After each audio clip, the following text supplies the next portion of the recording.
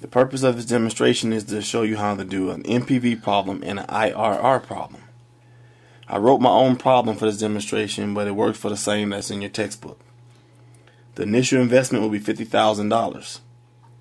The cash inflow for year 1 will be $10,000. Cash inflow for year 2 will be $15,000.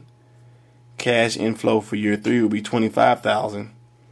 And cash inflow for year 4 will be $27,000. The cost of capital will be 12%. Cost of capital is important for the NPV problem, but it's not important for the IRR problem. What we're going to do is I'm first going to show you how to clear your time value money menu and also clear a worksheet which is more applicable to this problem. When you're doing time value money calculations in chapter 5, you should have been using the second and the clear TVM button, or second and pushing the FV button, because above the FV button there's CLR TVM to clear TVM. But since we're using the CF keys for the NPV and the IRR, we will push the CF key. You see I have some data entered into my CF menu. What I would like to do is clear that, so I'll push the second key and push the CE/C key. Therefore I clear my worksheet and I should see all zeros. That's what I want to see. Now, I told you initial investment was $50,000. So I push 50,000, the negative key, and push the word enter. Now I have 50,000 entered negative in my calculator, which means that I invested $50,000 into that project, so therefore it's an outflow, so therefore it needs to be a negative number. Now to enter my stated inflows, CO1, 10,000, push the word enter. Now I need to go to FO1 is the next thing you see on the calculator, but I don't use the FO1, I leave it at the default 1 because 10,000 is only happening one time. If 10,000 happened to be happening twice in a row, I can put 2 there and I wouldn't have to enter it the second time. But since it's only happening once, I'll just push the arrow down past that and go to cash inflow number 2. I will have to enter 15,000. Push the word enter. Scroll down bypassing FO2, which is frequency of cash inflow number 2. Still 1, it only happened one time. So I go to cash inflow number 3, 25,000. Push the word enter. Then I'll go do the same for cash inflow number 4, 27,000. Enter. The next step is kind of tricky, and a lot of students don't get this step. Now we have to enter the cost of capital. What button should we push to get the cost of capital? Of course, we push the NPV button. We should see I on our calculator. Since the cost of capital is 12, we enter it as a whole number. 1, 2, enter. Now, what do we start off this problem in the first place? We wanted to find the NPV. Scroll down one more time. Now you see NPV. Push the CPT button for compute. Our NPV in this case is $5,839.97390.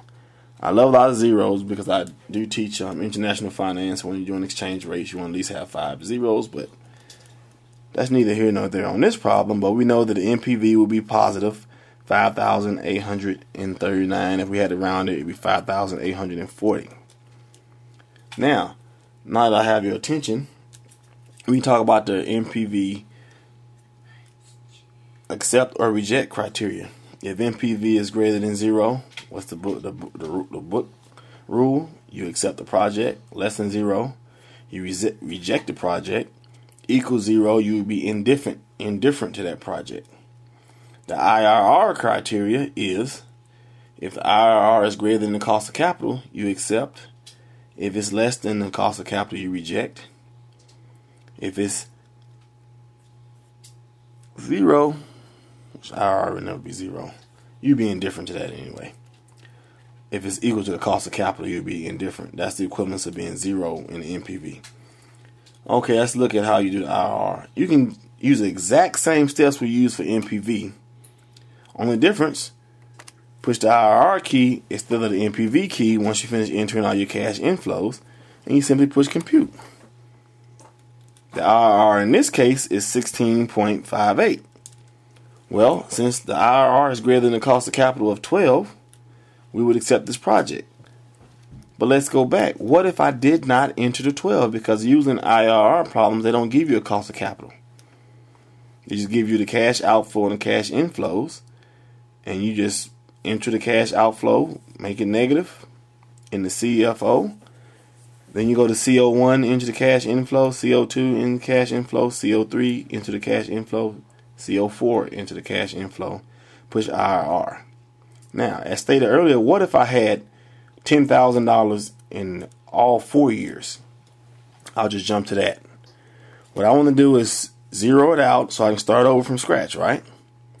So I push the CF key to make sure I'm in the CF menu. Second, clear worksheet. For this demonstration, we're going to have a $30,000 outlay. So 30, enter. If you make it negative, pushing the plus minus key.